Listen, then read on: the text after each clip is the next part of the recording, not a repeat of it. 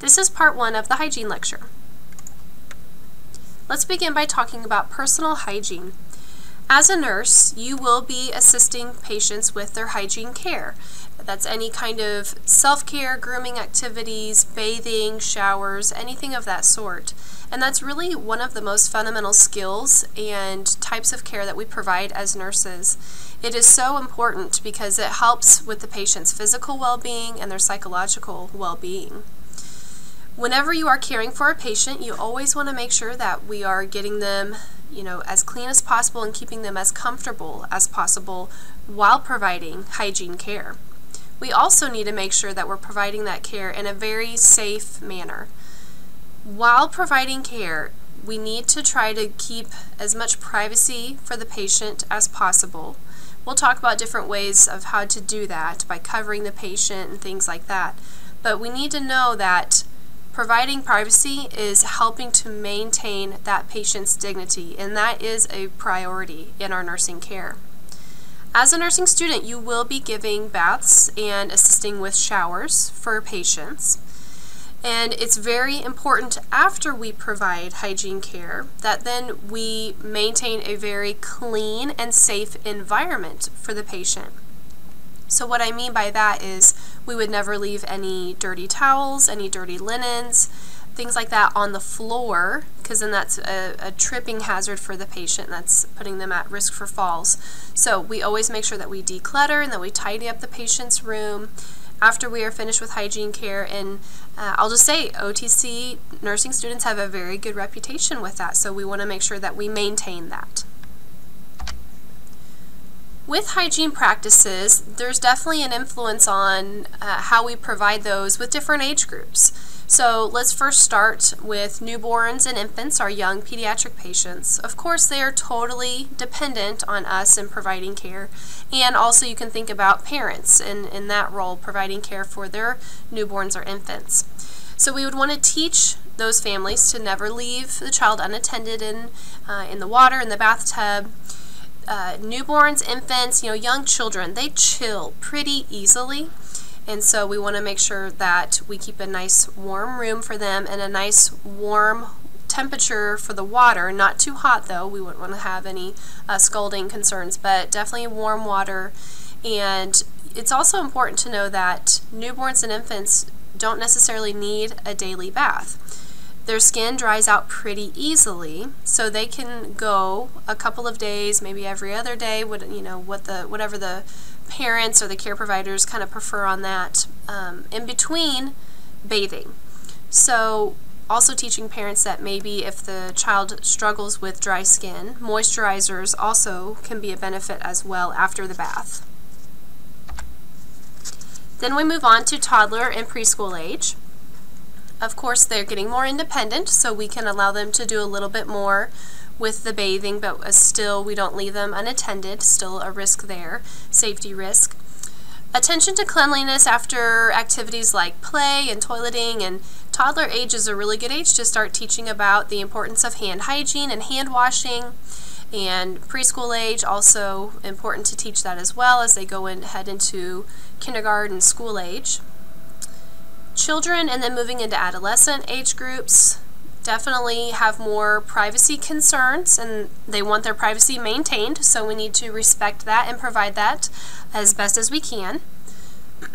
Also, lots of education can be provided to these age groups about maybe starting shaving, acne treatment, body odor, and different deodorants, soaps, things like that can be used to help assist with that. So lots of education and guidance can be provided to those age groups. Then we move into our adult age group, more so talking about our older adults, our geriatric population. There's a lot of safety concerns when it comes to bathing, showers, things like that. It's a high risk for slip and fall, so we need to make sure that we're always providing a very safe environment. This age group also can chill pretty easily, so we want to make sure that we keep a nice warm room, a nice warm water temperature, not too hot. It's also important to know that older adults do not necessarily need a daily bath or a daily shower. Okay, they may only bathe maybe a couple times a week. Their skin also dries out very easily. So again, that's another reason why you may only see bathing a couple times a week, because of the dry skin concerns. Always providing privacy for adult patients, just like we do for children and any age group that is very concerned with that. And it's also important to assure that those that are not able to provide their own care, that we are kind of bridging that gap and assisting them with whatever care that they need. So maybe they can wash their arms and their abdomen and their chest, but maybe they have a really difficult time with washing their hair, their back, their legs, their feet. So then I can be there to help assist with that. So we're still giving them that independence and that dignity in their care by allowing them to do as much as they can on their own, and then I'm there to assist with the rest of that. The health state of the patient is very important as well when it comes to skin care and the increased risk of injury to the skin. Patients who are higher risk, those patients that have very thin, frail skin, and a lot of times our geriatric patients can fall within that category. So we need to be very cautious and very gentle with their skin while cleansing it. Obese patients also have a high risk for skin breakdown because in between skin folds, moisture can build up, and that can cause lots of skin breakdown and skin irritation. For those patients who come in with great amounts of fluid loss, maybe they've had a prolonged fever, they've been having vomiting, diarrhea, any of those concerns can lead to dehydration, and the skin needs to be well hydrated in order to maintain its integrity. So those patients who are dehydrated have a high risk for skin breakdown. The perspiration or just the moisture buildup, again, in between skin folds can lead to skin breakdown, and that's a concern. Patients who have jaundiced skin often complain of very dry, itchy feeling to the skin, so there's a concern. And then any other chronic skin diseases that a patient may have, like psoriasis or eczema, any of those conditions, and how do they manage those at home, and is their treatment being effective in maintaining their skin integrity? There may be some diseases that inhibit the patient's ability to perform their own hygiene care. Maybe the patient gets very short of breath while they're providing hygiene care, they're doing a bath or they're doing a shower, and that may actually decrease their ability or just their desire to even perform hygiene care because it wears them out so much. If they're having a lot of maybe weakness, dizziness, a fear of falling, if a patient has already experienced a fall, this is a very real concern that then patients will decrease their activity level because they have a very real fear of falling again. So that might decrease their desire to take a bath or shower. If they have any heart conditions and breathing problems, like I said, that patient that may get real short of breath, we might need to modify the environment while we're doing a bed bath. Things like raising the head of the bed. The patient doesn't have to be completely flat the whole time, and if by doing that, that helps ease their breathing, it's going to allow them to be able to withstand that bath a lot better and be able to tolerate that a lot better. And same with heart conditions. They can get real short of breath, just real exhausted. And maybe we need to kind of slow down our hygiene care, not rush the patient, and that might help them to tolerate that a little bit better. And then if the patient has any medical devices like a cast on an extremity, lots of different tubes, drains, IVs, different things like that that we have to work around, we need to assess that prior to performing hygiene care and identify how exactly we're going to work around those devices. We always need to consider the patient's cultural background. Lots of different cultures have different views about hygiene practices. Some examples: some cultures find body odor offensive and some do not. Some cultures find privacy important and some do not. So it is very important that we identify the differences in the different cultures and what the patient prefers. We need to make sure that as a nurse, We always remain very non-judgmental, and we always try to promote and do whatever we can to meet their normal cultural background and what they prefer. So whatever their preferences are, then we need to respect that and honor that. When you are caring for children, okay, they're going to be learning those hygiene practices from their family and from their culture. So whatever they're used to at home, what their normal is, then that's what we need to try to provide for them when we're providing care. Okay, so if that's used to a morning bath or an evening bath, how often do they shampoo?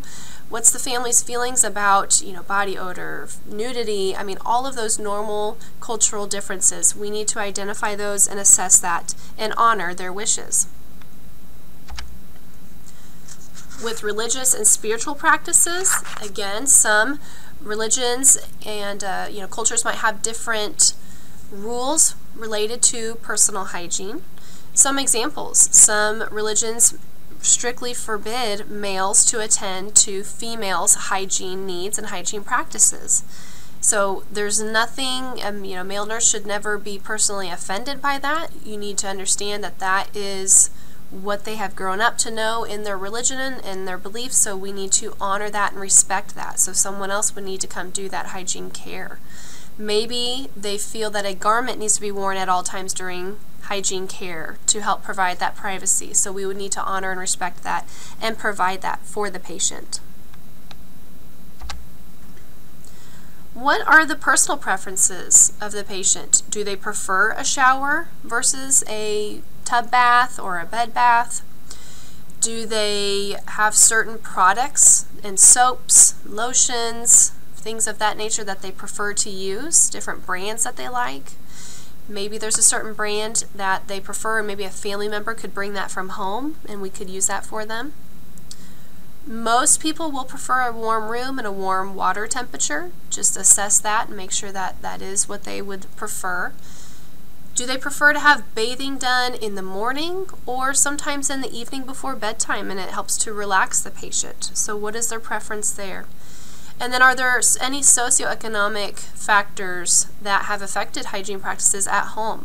Maybe the patient has not had the financial means in order to buy soaps, lotions, any of those hygiene deodorants, any of those hygiene care products at home, so they haven't been using them. And that is something that can be pretty apparent on assessing a patient on admission if they haven't had good hygiene practices. Well, maybe there's some kind of a financial reason for that. So assess that as well. When providing hygiene care, we really need to make sure that we are respecting the patient's personal space. Everyone has that need of a personal space physically and just overall in their whole environment. So not even just hygiene care, but also maybe patients taking a personal phone conversation, and I need to clue into that and respect that and leave the room and allow them to have that private time. So that's just something in general we as nurses really need to consider. And we also, if we provide that privacy during hygiene care, it gives the patient some sense of control and not, that not all of their care is being taken out of their hands, that we are allowing them that dignity and that respect. So that's very important as well. Simple things like before you go into a patient's room, always knock on a door. Let them know you're coming in. Ask them if it's an okay time to come in. You never know, like I said, if they're taking a private phone call that they really would prefer no one be in there for. Or maybe the patient's on the bedside commode and they need some privacy. We just always need to make sure that we assess that before we walk into the room. And then while bathing the patient, we always drape them, keep them covered with a bath blanket to help provide that privacy. And it also does provide warmth for the patient as well. When we look at special skincare needs, specifically for the elderly population, some very important things to consider. In the diet, nutritionally, we know that protein and that vitamin C play a big role in the health of just the overall body, in wound care. If they have a wound that's healing, those are very important in the healing process. Also just with the overall immune system and boosting immunity. So we need to try to provide some education for the patient about those things and how can we incorporate those more into their diet. Is the patient at a healthy weight? Are they underweight? Are they very thin and they have very frail skin? Maybe they're an obese patient and they have the skin concerns with moisture buildup in skin folds. So those are things to consider. Maybe it would be beneficial to the patient to have a daily multivitamin. So that could be something that is discussed with the primary care physician, and maybe that could nutritionally boost the patient's skin needs there. Fluids. The skin needs to be well hydrated in order to maintain good skin integrity. So hydration is very, very important. And then with bathing elderly patients, as I mentioned earlier, it's not necessary that they have a full bath every single day. Maybe only a couple times a week, because their skin does dry out very easily, and they just don't have as much perspiration on the skin as younger populations, younger adults and kids. So it's really not necessary. So a full bath, maybe just 2-3 times a week. Some ways to help combat that dry, dehydrated skin, maybe lotion soaps, maybe moisturizers after bathing. Applying lotion to the skin is very helpful and beneficial. In the home environment, maybe we could do some teaching for the patient about increasing humidity through like humidifiers during those winter months, and then teaching them about the risk to the skin with direct sun exposure. With nursing, you guys will figure out as you go through the program that with what we call the nursing process, we always start with assessment. Okay, assessment is the first step when we care for our patients. So we always need to assess what are their skin and their hygiene practices and their skin care needs, and what are their self-care abilities. You know, so what soaps, what deodorants do they prefer? Do they have special facial soaps that they prefer to use? Any special makeup remover products? Assessing those things from the start. And how much of the care can the patient do on their own? Can they reach their feet? Maybe that is too exerting for the patient. And so that's where I can step in and assist with their foot care. Can they safely navigate and ambulate in and out of the tub? Or is this, you know, going to be a major fall risk for the patient? So how can we modify that environment to make it safer? Can they comb their own hair? Can they dry their own hair? Again, do they get very short of breath? Do they have like a broken arm or some kind of an extremity that's in a cast, and how are we going to work around that? So we need to identify what the self-care abilities are and where do I need to assist the patient. Do they have any past or current skin problems? Things like psoriasis, acne, skin cancer. Have they had any past burns, severe burns to the skin that had grafting done? Do they have a current burn to the skin that we are providing care for? Also need to identify, does the patient have any allergies to any maybe soaps, fragrances, anything like that that causes them to break out in a rash? So I need to identify that and avoid those items. Do they have that really thin, frail skin? And I need to make sure that I'm very gentle when providing care for that kind of skin. Are they on any medications that might put their skin at risk or cause any skin problems? Are they receiving any creams, lotions? Are there any patches on the skin? Any of those kinds of medications I would need to identify and be aware of. We always need to make sure that we're doing a good physical assessment on the patient and do that with good lighting in the room so you can get a good visual of how the skin is and what the condition is of the skin. Do they have any abrasions? Do they have a nice warm skin temperature, or they have cold skin areas? The skin turgor tells me about the hydration status of the skin, so I would need to assess that. Is the color normal for their race and ethnicity?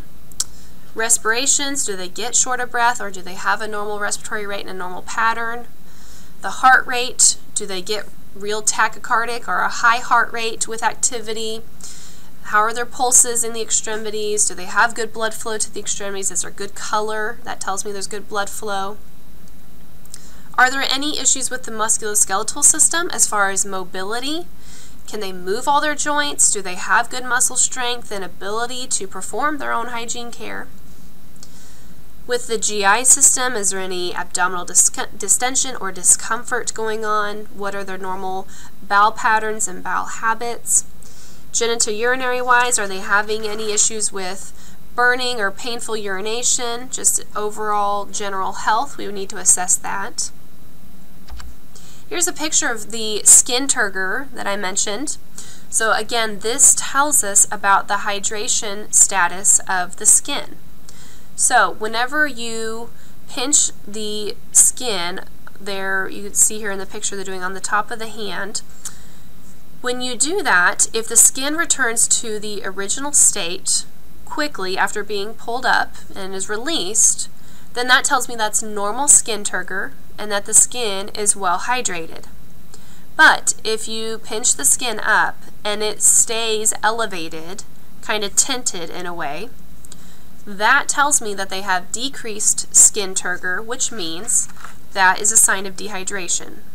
Okay, so they are lacking that fluid that they need. So that puts the skin at risk for injury. Some general, just normal skin characteristics, things that we would hope to see in the skin, that it's smooth, soft, and intact. There's no open areas, no abrasions. Should be nice and dry to the touch, nice and warm to the touch. Skin turgor is intact, normal. There's no tinting, no signs of dehydration. Just always know that the skin color can vary with different areas of the body, and that is normal. Hair should be nice and evenly distributed throughout the body. Capillary refill tells us about circulation in the body. So in the extremities, if you pinch on the nail beds, if you take your finger and you pinch on the nail bed, you see it kind of blanches white, and then you release, you should see it refill, blood flow, pink up. Okay, that nail bed should pink right back up. We want to see that within a less than 3 seconds time frame. And what that tells me is that they have good circulation. So that's a good capillary refill is less than 3 seconds. And we got to have good blood flow and good circulation in order to keep nice, healthy, intact skin. Nails should be nice and smooth, strong, kept short, cut straight across. Mucous membranes should be nice and moist and intact. No open areas, no abrasions. How can patients help prevent dry skin and help maintain hydration? Ideally, 6 to 8 glasses of water a day is what they say we need in order just to keep a nice, hydrated, overall body and skin. Harsh soaps can also cause drying to the skin, particularly if the soap is left on the skin to dry. So this is an important part when we get to the bed bath procedure. You guys will see how we talk about when we clean the skin with soap, we apply the soap to the washcloth, and then we cleanse the skin, and then we rinse out the soap with the water that's in the bath basin, and then we clean all that soap off the skin then. So we never put soap in the water that's in the bath basin, because then that soap then is going to be left on the skin to dry, and that is very hard on the skin, and that's going to cause some very dry, irritated skin. So that's very important whenever we provide a bed bath. Avoiding alcohol, may need a humidifier just to help, again, promote that humidity during those dry winter months. Always pat the skin dry. We don't want to leave any moisture on the skin, any water after a bed bath, because that could cause some skin breakdown. Lots of high-risk areas like in between the toes, in between skin folds, in between the fingers, things like that. So always make sure that we're getting those areas nice and dry. Hot water can be very drying to the skin as well. So again, a nice warm water temperature is best. And then lotions applied immediately after bathing is very beneficial, especially if the patient is struggling with dry skin. You're going to find as a nurse, while you're providing hygiene care, you are establishing and developing a therapeutic relationship with that patient. It's a great time to provide patient education, just to overall communicate with your patient, ask them how they're feeling, just overall, how are they doing with the situation, with their health, do they have any concerns. It's just a good time to discuss all those things, and you're really building trust with the patient and establishing that rapport with the patient. Comfort is also something else that is provided through hygiene care. It is you'll find that it is a very good way to help decrease a patient's pain. When you provide a patient with like a bed bath and you apply lotion after the bath, think about those patients that have been lying in bed for days to weeks, that they've been on bed rest for that long. They are just so uncomfortable in that bed. So a little bit of a shoulder massage, a back rub, anything like that goes a long way for those patients to help just decrease their pain, increase their comfort. It helps relax them, and it just makes them feel much better overall physically and psychologically. Also provides them just that sense of someone is there caring for them, that they're not alone. So that's where that psychological component comes in. And provide any sense of normalcy with the hygiene care. So again, if a patient prefers to bathe in the morning, it makes them feel like they're ready for the day. We need to try to provide that as best as we can. Or maybe it's that patient who prefers the evening bathing before they go to bed, and it helps relax them. So how can we provide that for the patient? Some general guidelines to end with here for the first part of the hygiene lecture. It's important to know that the skin is the body's first line of defense. So it's so important that we keep nice, intact, healthy skin. And we do that by providing hygiene care. The degree of protection depends on the general health of the patient's cells, the amount of subcutaneous tissue that they have, and the hydration status of the skin. As I've mentioned a couple of times, any moisture in contact with the skin for long periods of time can and will result in irritation to the skin. It can cause bacterial growth, and again, that increases the risk for then skin breakdown. It's important to remember when we provide hygiene care, we always want to provide privacy and warmth. We maintain a safe environment, preventing any falls from occurring. Promote independence for the patient as best as we can. We're not there to do everything for them. If they are able to and physically can do some of their care, then absolutely we will allow that, and then I am there just to help with whatever cannot be done. But there are those patients that might need total patient care, and I'm there to do that as well. So we just have to assess that situation and identify what level of care am I going to need to provide. What are the patient's activity limitations? And that will probably relate to what's their physical condition. Give them as much control as possible. We, of course, are going to allow them to pick whatever soaps, lotions. Are they preferring a shower to a bath if they're physically able to get up into the shower? So allow them to choose those things. And then general guideline as far as how to bathe. We always use this rule of thumb. We bathe from clean to dirty areas. And always remember, not all people need a daily bath. We've talked about some of those special age groups, maybe our young population, newborns and infants, or our older population, geriatric patients, maybe a couple times a week. Again, the skin can dry out really easily with that daily bathing. So some of those patients do not need that. And also know that not everyone has to bathe in the morning. The evening bathing might be the preference as well for the patient. So we just honor and respect as much of that as we can. This is where we'll end part 1, and we will continue on with part 2 next.